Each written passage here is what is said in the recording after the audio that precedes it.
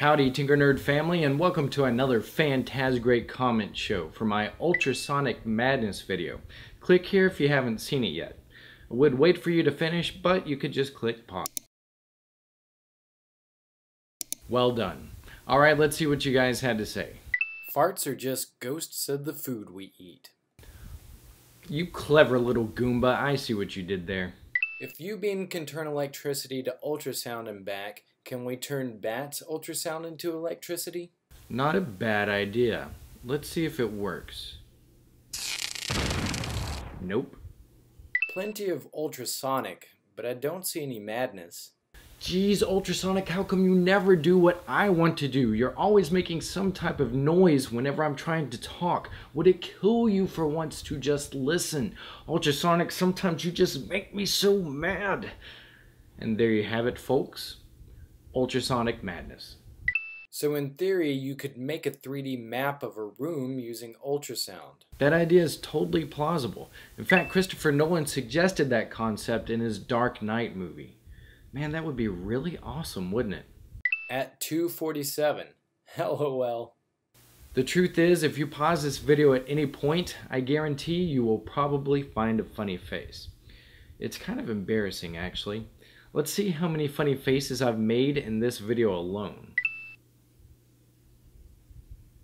What is wrong with me? Why you no remove background noise?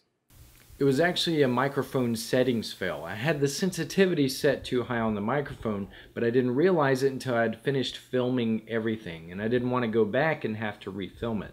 So in post-production, I cranked up the volume, creating the hiss. I didn't remove it because I thought that once I added the background music, you couldn't really hear it so much and most people wouldn't notice. I could not have been more wrong. The funny thing is, I didn't want the same thing to happen to this video, so I adjusted the sensitivity again, but I got it wrong again. Take a listen. Howdy Tinkernut family, and welcome to another fantastic comment show. Another Tinkernut fail, brought to you by yours truly. Won't all these ultrasonic devices just annoy animals? It's true that a lot of ultrasonic frequencies can be heard by animals, but there's even some ultrasonic frequencies that animals can't hear, so we could just use those. Otherwise, it's a good way to keep away pests. Feels really bad that you're losing your viewership. I hope your viewership recovers soon. Good luck. This comment got me wondering if I really was losing my viewership, so I decided to take a look and see.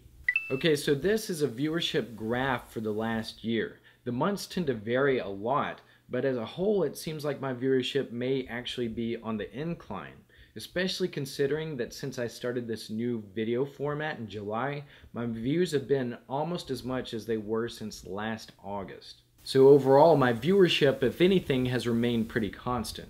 Anyways, thanks for the good luck, because it seems to be working. I was just curious. Do you know how fast you could potentially send data over ultrasonic sound? It travels pretty fast, but not as fast as electromagnetic waves. But I think the problem with current ultrasonic data transmission is hardware limitations and the amount of time it takes to translate audio strings back to data. You can kind of compare it to how old dial-up modems used to be. But once we overcome that hurdle, I think that it could be a viable contender for wireless. Alright guys, keep an eye on my Tinkernut Remix channel where I'm going to be starting a new series called Tinkernut Labs where I'm going to show off a lot of my how-to projects. In this case, I'm going to start off with some of my ultrasound projects that I've created. If you would like to donate to my channel, I now accept Bitcoin, so you can either scan this QR code or just click on it. Also, if you'd like to become a patron of my show, you can visit my Patreon campaign at patreon.com/Tinkernut. Alright guys, I will see you all next time with a new tutorial.